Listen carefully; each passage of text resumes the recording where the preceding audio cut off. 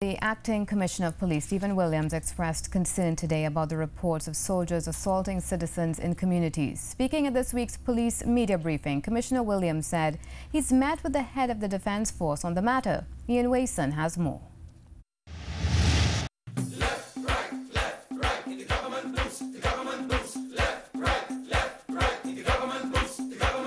Residents of Laventille have complained of soldiers entering their communities, independent of the police, searching homes and assaulting civilians.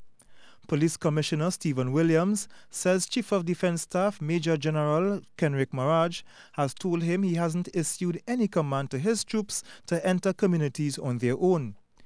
Commissioner Williams says the soldiers are supposed to work along with the police, lending support as the interagency task force patrol hotspots. But he says if the soldiers are working by themselves, it's another issue. Soldiers wearing masks, illegal, soldiers searching people's premises without police presence is illegal. The police commissioner says citizens need to come forward and report these matters to the police, as they cannot act without statements from the alleged victims of abuse. Where a citizen is affected, adversely affected, that citizen must support an allegation. Wherever you go, you cannot operate without a citizen who is effectively assaulted supporting an allegation.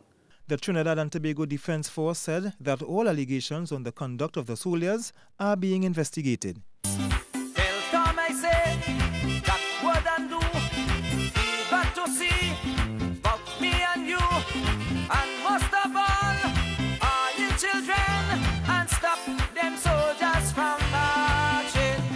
Left, right, the government moves, the government. Ian Wason, CNews.